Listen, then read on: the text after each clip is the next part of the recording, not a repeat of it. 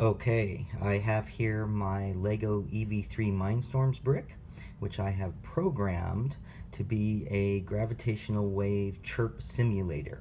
So it allows you to input whatever mass black holes you want between the ranges of 0.6 solar masses and 10 solar masses, and then it computes numerically what the gravitational waveform would sound like, and then it uses the EV3 sound capabilities to generate the appropriate sound that goes along with that.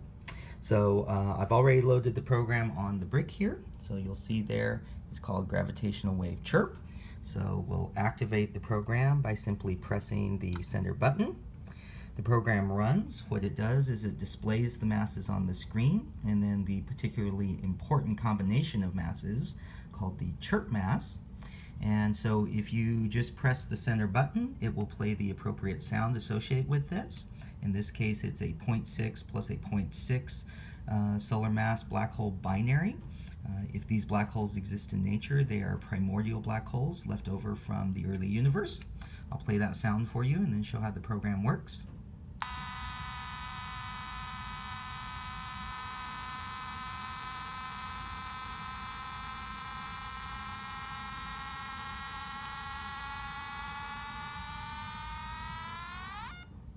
So the sound is longer for lower masses and shorter for higher masses, and then the chirp, that is the highest ramped up frequency that you hear, also depends on the chirp mass. So lighter chirp masses make higher pitch sounds, and heavier chirp masses make lower pitch sounds.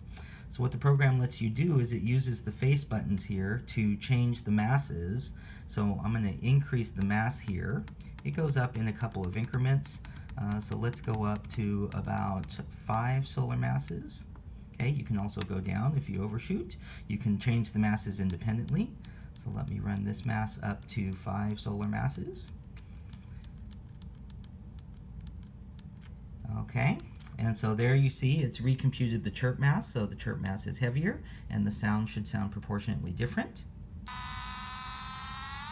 It's also much shorter as expected. So there you have it. It's a in-your-pocket little robot to simulate your own gravitational wave sounds. I hope you all have fun with this project. You can find all the instructions and the code on Instructables.